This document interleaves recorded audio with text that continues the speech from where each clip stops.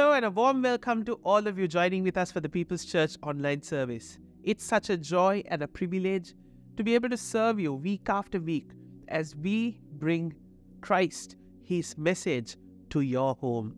Today we continue in the series, The End is Not Near, but the End is Here.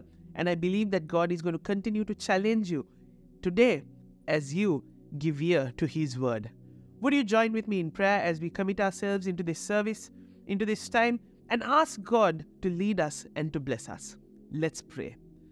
Father, we thank you for a precious day that you have given us. And we ask you that your word will come to us powerfully. Father, we ask you as we open our hearts to your presence, Lord, we will feel the touch of your embrace, Lord. Master, we ask you that our lives will be transformed, our hope will be renewed, and your name will be lifted up. In Jesus' mighty name. Amen. Amen. I trust all of you are well this morning. And, we heard about what's ahead of us, the glory that is ahead in the New Jerusalem, and also about the cross of Jesus Christ our Lord, the most pivotal moment in the whole history of mankind. Today we are going to go back a little bit from that time to the current time of what we are discussing in our series on the end times. And I believe that all of you have been here for the past 3 weeks.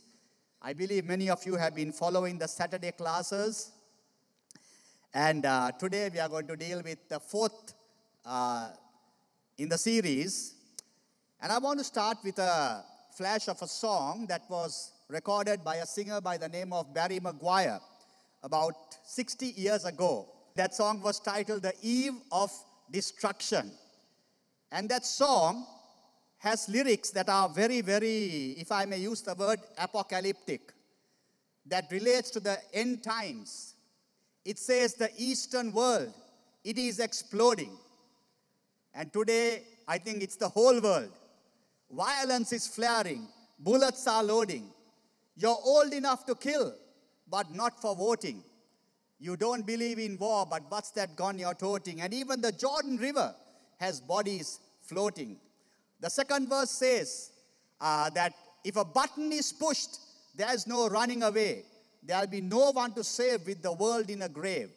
And friends, although that song was recorded almost 60 years ago, I think it is more relevant today than it has ever been before, because we are surely on the eve of destruction as we see it happening all over around us. You know, some of our pastors got this series going early, much earlier than even the events that are happening right now in the world.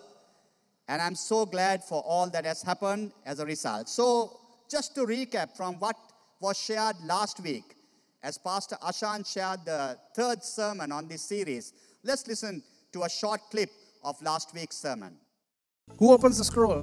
Who removes the seals? It's Jesus. He was the only one found worthy of passing judgment on the earth. The first seal is broken, and it's going to be a time of deception and confusion. And during this time, there will be one person that slowly begins to rise to power. He will bring about amazing peace in a place where it seems impossible today with all that you read in the news. He will be revealed at the appointed time.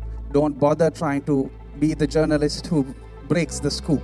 Look at the second seal. Peace will be removed. It will be taken out of this world. The third seal. There's going to be famine everywhere. There's going to be war everywhere. There's going to be no peace anywhere in this world. Moving to seal number 4. This event that is to come talks about a loss that is not 10 times bigger, not 20 times bigger. At a minimum, it's 29 times, multiples, bigger than anything this world has ever seen. The fifth seal. The martyrs cry out, but they're told that they have to wait a little longer because you know what? There are going to be more tribulation saints that are coming. The sixth seal. For the great day of their wrath has come, and who can withstand it? But I want you to think for a moment with me. These are just the first 7 seals. Don't wait until the dream becomes a reality, because it'll be too late to tell people about Christ. The tribulation is coming, whether people believe it or not. So Pastor Ashan shared about the 7 seals and how Jesus was given authority or had the authority to break those seals. As a result, we heard about the horsemen of the apocalypse and what it entails. And in fact, I think the 4 horsemen of the apocalypse have been shown through articles, through books, through the movies. In many times we have, these things are shown. So Pastor Ashan shared about that last week rather. And today, we will go to the timeline in a minute of what we are covering. But the topic for today is titled, The Great Tribulation. What? Great Tribulation? What? Double trouble. Because what Pastor Ashan shared last week is going to increase with intensity in this period of time. So let's look at the timeline right now. As we heard about all these cosmic things that are going to happen, these apocalyptic events, let's look at where we stand right now in today's sermon. It's in the final 3.5 years of the Great Tribulation. Last week, Pastor Ashan shared about the first 3.5 years. But today, we are looking at the second 3.5 years of what is called the Great Tribulation. So this week, our focus is on the last 3.5 years of the Great Tribulation. And I want to share this time frame through 5 thoughts. 1, 2, 3, 4, 5. 5 thoughts, okay? And I pray that these 5 thoughts will be clear to you as I share from this very disturbing and troubling period of man's existence. So point number 1, the Great Tribulation reveals the true nature of the Antichrist. Now last week, Pastor Ashan mentioned how when the Antichrist, he comes as a man of peace. He comes as a peacemaker. And he establishes some kind of peace on this earth. With the church not active anymore, evil begins to become rampant in the world. And Antichrist sets up many things, but I want to leave 4 things in this first point with you. Let's look at Revelation chapter 16 and verse 13. Then I saw 3 impure spirits that looked like frogs. They came out of the mouth of the dragon, out of the mouth of the beast, and out of the mouth of the false prophet. So here we find the reference to the Antichrist and to Satan Satan sets up the unholy trinity. And there's a Satan, there is the Antichrist, and then there is the false prophet. So the Antichrist is a peacemaker who will become a world ruler. And he will find favor as a great peacemaker. While the false prophet will be accomplishing miracles and signs and directing worship towards Satan and his emissary who is the Antichrist. So this unholy trinity is set up by Satan. The second thing is that the Antichrist brings a mark which we call the mark of the beast. And he basically forces everyone to take this mark. Now people have debated about this mark for centuries, and I don't think we can ever at this point of time identify clearly what it is, but we see how the world is moving to where everything that we have, or even our very information, is becoming more and more applicable and available to the world at large. Have you wondered how you can check something on social media and the next minute you get things that are very similar to what you have already checked? Sometimes it feels like what you're even talking can be identified through your phone. It feels like that sometimes. It may not be happening, but it feels like that. And there have been many things that are leading us in that direction. the credit card, identifications, chips. All these things are leading us. In fact, some people even thought that the vaccine that was given for COVID had some relationship to that. Now, I want to mention that the mark of the beast is no longer here, is not here anymore rather, but we are going towards that direction. And he will establish a mark. Can we read Revelation chapter 13 right now? It also forced all people, great and small, rich and poor, free and slave, to receive a mark of their right hands or on their foreheads. It says right hands and foreheads. Go on. So that they could not buy or sell unless they had the mark, which is the name of the beast or the number of its name. So those who are there at the time of the Great Tribulation will have to take this mark. If not, they are going to face very, very serious consequences. And that's why we need to ensure that we are not there. The next thing that the Antichrist is going to do, and then the Antichrist will break his treaty of peace, and he will become a worldwide dictator who will control the whole world. And eventually, he will set up his image or an image in the rebuilt temple, and he will basically force people to come and worship that image. Let's look right now. This was prophesied by the prophet Daniel, but Jesus himself reiterated it in Matthew chapter 24. So when you see standing in the holy place the abomination that causes desolation, spoke of through the prophet Daniel, for then there will be great distress, unequaled from the beginning of the world until now, and never to be equaled again. If those days had not been cut short, no one would survive. But for the sake of the elect, those days will be shortened. So the Antichrist sets up an image, his image in the temple, and he wants everybody to worship this image.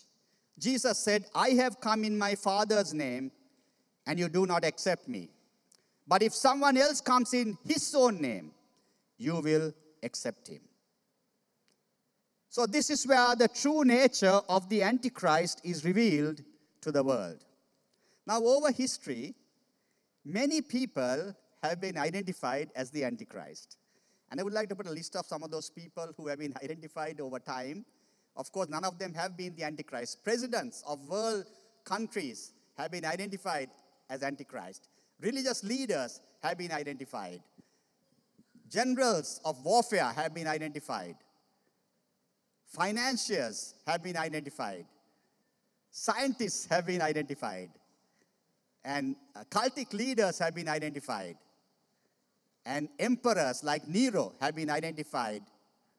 Peacemakers have been identified. Peace envoys. So different people have been identified as the Antichrist in history. But we can be sure that the real Antichrist is coming, and is coming, I believe, in the near future. In fact, the Apostle John, even at that time, said many antichrists have already come into the world, but this will be the final that will try to take over the entire world and bring, work against the kingdom of God and against God. So point one is that the Great Tribulation reveals the true nature of the Antichrist. Point number two is that the Great Tribulation will also herald the appearance of powerful witnesses. Powerful witnesses who will share the message of Christ to the world even in the midst of the Great Tribulation. And as we look at the book of Revelation, we see that there are 144,000 Jews who are sealed by God who will share the message. There will be an angel who will also share the message. And I want to touch on this aspect of it. There will also be two powerful witnesses who will rise up to share the message of God and to serve God during that period. Let's look at Revelation chapter 11 and verse 3.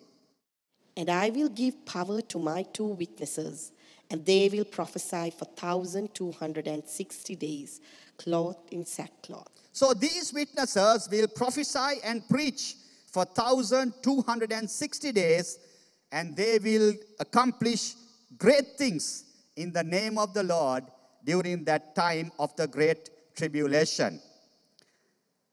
Now these witnesses will have the power, amazing anointing. They'll be able to stop the rain like Elijah did. They'll be able to turn water into blood like Moses did. And they will be powerful witnesses for the Lord during that period.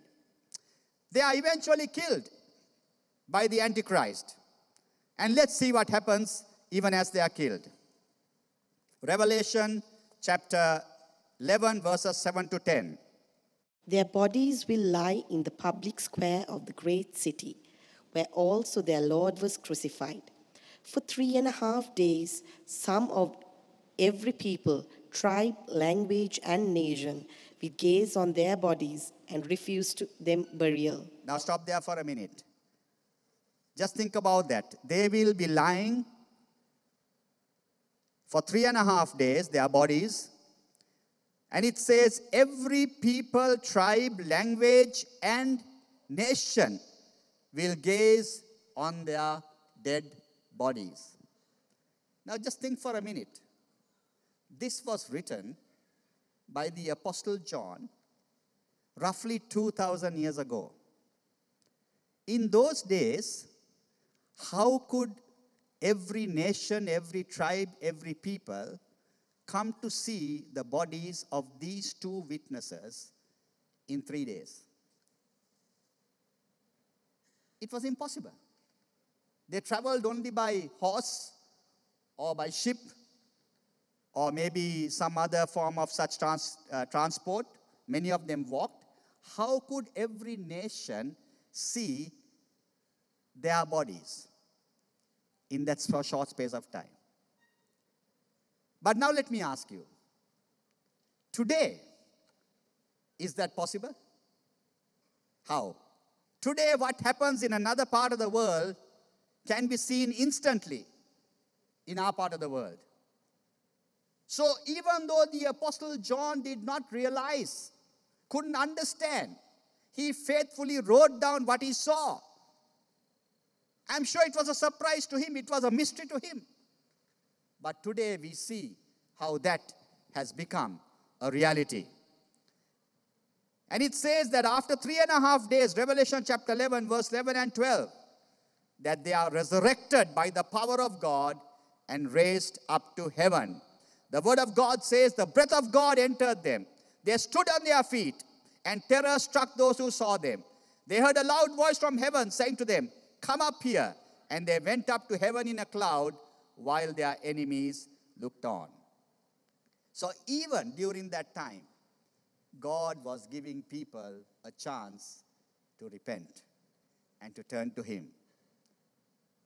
Even in the midst of all that was happening, God was giving people a chance. You know, we are living in a time where there's a lot of migration taking place.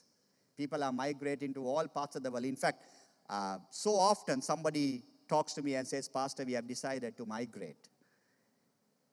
There's migration happening all over the world.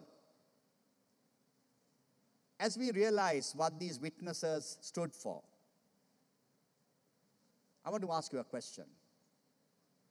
Number one, are you confident that you are migrating to heaven? I'm not talking about any other nation. Are you confident that you are migrating to heaven? Number two, whom can you help to migrate to heaven? Is it your relations that need that? Is it your school friends that need that? Is it your office colleagues that need that? Is it your neighbor that needs that? Whom are you helping to migrate to heaven? You know, the power of the gospel has never changed, no matter what the world may tell us. the power of the gospel has never changed. And the power of the gospel is still the same today. When we share the message of the gospel, things happen. I mentioned about that song by Barry Maguire called The Eve of Destruction. Barry Maguire grew up in a season when the whole sexual revolution and the drug revolution was happening in the 60s, particularly in the States. And it was a time when young people getting involved in all these things. There was the hippie movement, and it spread across the world as well. And he was very much a part of that. But one day, in his story, he mentions that his grandmother told him as a little child, one day you will know the truth, and the truth will set you free. And in the midst of all, as he saw people dying around him, his friends getting into all kinds of problems and diseased and, becoming drug addicts, he was searching for that truth because of what his grandmother had told him. And I'm sure that's the story of many of you here today. You were searching, and then God came through. The gospel came through in your life at some time. And one day he got a copy of the New Testament, modern language. And he started reading it. And he was impressed by what Jesus had done and by what Jesus said. And one day, he says, that he fell on his face and he told the Lord, if I wake up alive tomorrow, I'll follow you wherever you will lead me. His life was transformed. Today, the gospel can transform anybody. So my question to you is, number one, are you planning to migrate to heaven? And number two, are you going to help somebody else migrate to heaven? Right through this year, we've been talking about completing the commission. We have a commission to share Christ, to take the gospel out. And I know that it's happening. Not only through the church, but even through our missions programs. Let's continue sharing the gospel wherever we go. So point number one was that the Great Tribulation reveals the true nature of the Antichrist. Point two is that the Great Tribulation heralds the appearance of powerful witnesses.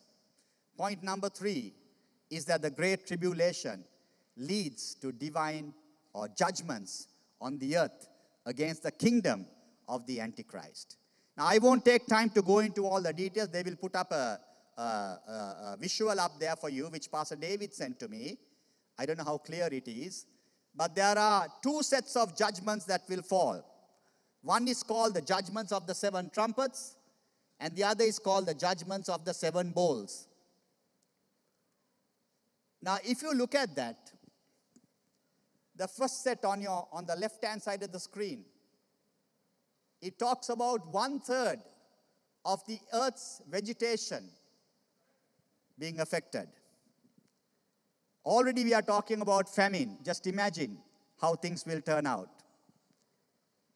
It talks about 1/3 of shipping and the seas being affected. It talks about fresh water being poisoned. I read that apparently only roughly 2.5% to 3% of water in the world is drinkable. And of that, actually it's a much lesser portion that's actually drinkable. Just imagine what would happen.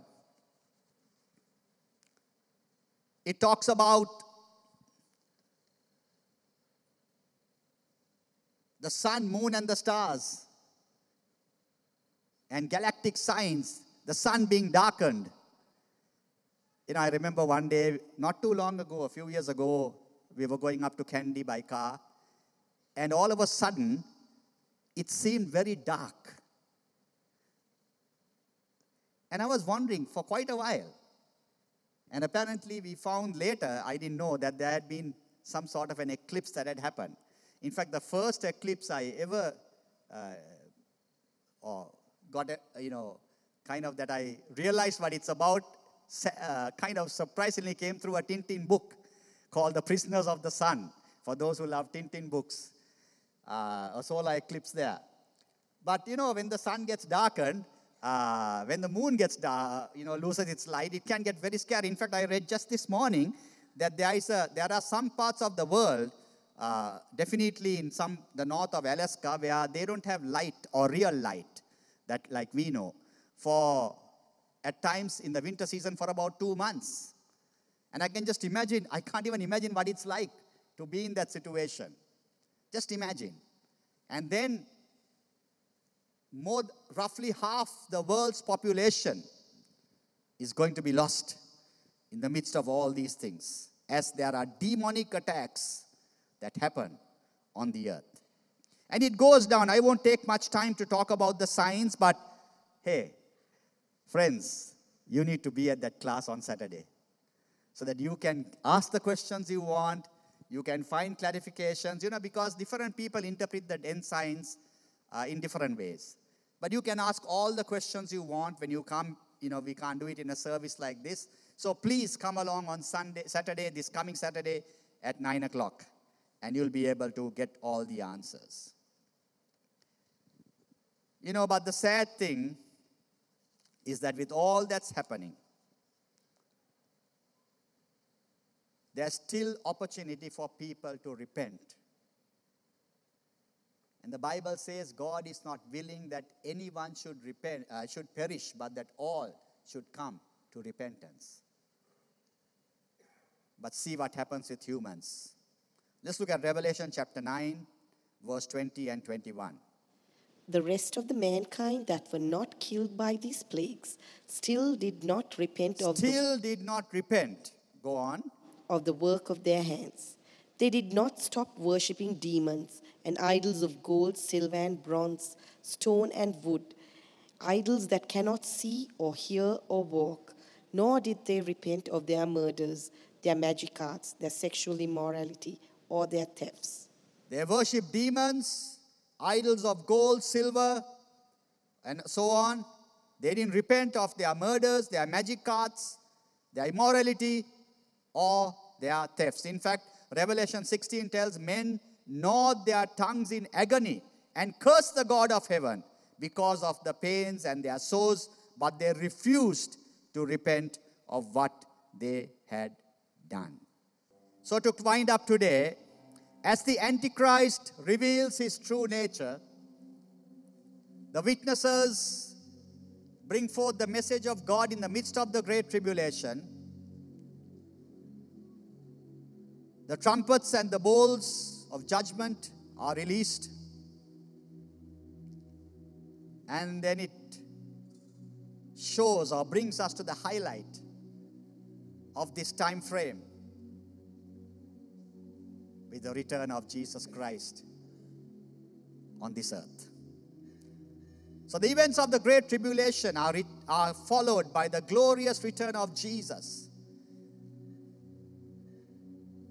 And now he comes as King and Judge of the whole world. Matthew 24:30 says, "At that time the sign of the Son of Man will appear in the sky." And look at the word again, all.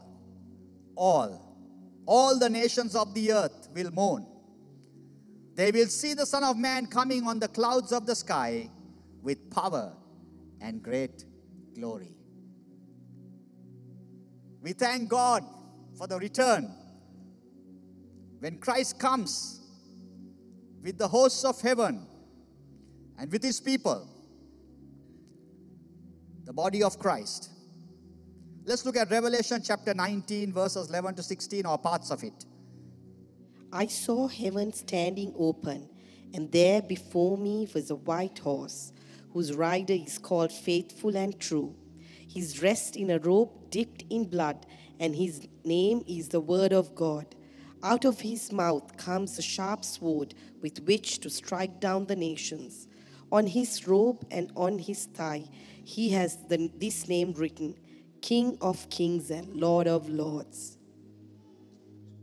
We thank God for all who come to Christ, who accept the work of the cross during the time of the great tribulation. Some of them will pay a very great price, but many will turn to Christ. And when Christ returns, Satan brings his whole armies to battle. And that final battle will take place, which is called the Battle of Armageddon, on the battlefield of a place called Megiddo. The visual will come up on the map of Megiddo as it stands.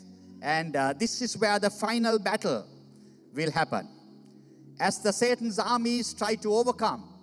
But of course we know that Christ will establish his rule as King of Kings and Lord of Lords. You know, as you look at the world today, we see so many visuals of destruction in the world.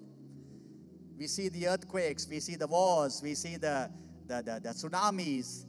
And then if you look at the entertainment industry, we see all these movies like the Avengers and Star Wars that bring up these whole battles of, battles that are very cataclysmic, if I may use that word. Very, very dangerous. Huge signs in the skies and all over the world. And I think the last Avengers film was titled Infinity War. Right? This is the war of Armageddon. This is on the battlefield of Megiddo. And it says here, then I saw the beast and the kings of the earth and their armies gathered together to make war against the rider on the horse and his army. But Jesus always conquers. And Jesus will conquer and establish his kingdom on this earth. And it says that the beast in Revelation 19, the Antichrist, was captured. And the false prophet. And the two of them were thrown alive into the fiery lake of burning sulfur. And Satan is bound. So my friend, we are always on the victory side. Don't let the things that happen around you affect you very bad, bring fear and anxiety. With Christ, we are always on the victory side. And eventually, Jesus will establish his kingdom on this earth. But what about us right now? How are we getting attracted to things that draw us away from God? Are we getting attracted to things that hurt the work of God in our lives? One final scripture before we close for today, from Luke chapter 21, and a warning from Jesus, verses 34 to 36. Be careful, or your hearts will be weighed down with carousing, drunkenness, and the anxieties of life. And that day will close on you suddenly like a trap, for it will come on all those who live on the face of the earth. Be always on the watch, and pray that you may be able to escape all that is about to happen, and that you may be able to stand before the Son of Man. Talks about preparing our hearts, always being watchful, and always being in prayer, awaiting the coming of our Lord when he comes for his bride, the church. With all that is going to happen,